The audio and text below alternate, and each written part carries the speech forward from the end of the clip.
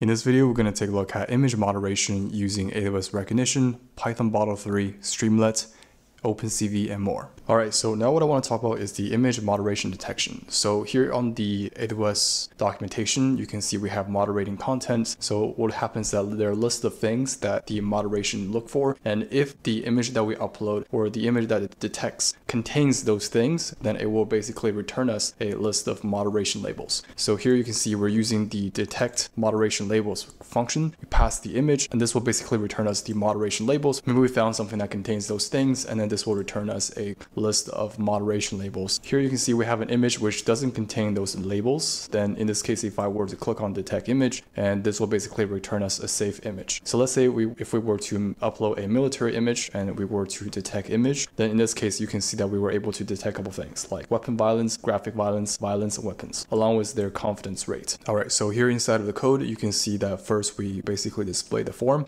and then once the user upload the image, we're going to display the detect image button, and then we convert the image to bytes and then pass it to detect moderation labels. And then we're going to save the data to a JSON file. And then we're going to iterate the result. So then we're going to get the moderation labels, which is this one. And then we're going to iterate the labels. And if there's no label, we're going to say save image. If there is a label, then we're going to display this on the page. And here's basically the detect moderation label function we're calling to the Rekognition client. And this will simply just return us the response.